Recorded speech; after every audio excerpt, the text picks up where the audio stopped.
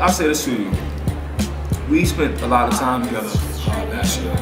Started in January. I started recording and working on a new album for the Wu-Tang, writing all the music. We got together in March and we recorded some great songs. Then we got together in the summer and we toured. And we recorded some great songs again. And I would say, you know, there's an album called A Better Tomorrow that I started working on last year.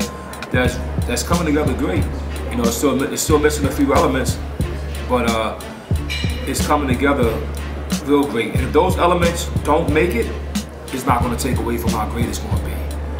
Because it's great even if no lyrics is on it. Just the sound and the music of it alone sounds timeless. And I mean timeless in the sense of, if you put on Al Green, Love and Happiness, or Tired of Being Alone, it will play right now today as good as it played in 1970, 72, right? I had a few of the Wu-Tang new tracks on my computer, you know, in my playlist, and an old song came on, Al Green, and then my song came on next, and guess what? It sounded like I was in the same vein, that same timeless energy of no matter when, it's going to work. And that's what I feel like we got right now. I think that one thing people will see about me is that I'm learning more and getting better and not afraid to show it. Nor am I not afraid to experiment with it. You know what I mean? Hopefully I'm never going to cross certain lines because it's unnecessary.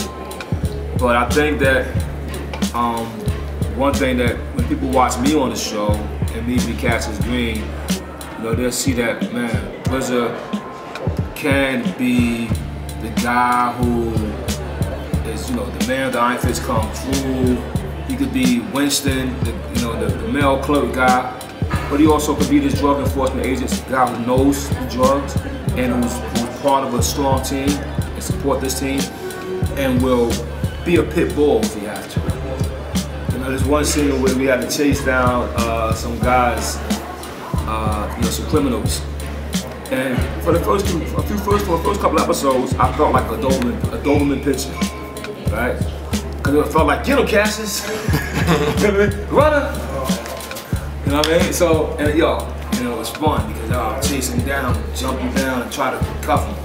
You know what I mean? So, you know, I think that's people that watch this and see me, they're gonna say, man, you know, RZA is really taking it seriously. This ain't just a paycheck for him. You know what I mean? I can get paychecks anywhere, actually, at this stage of my life, which I'm blessed to be. All praise do.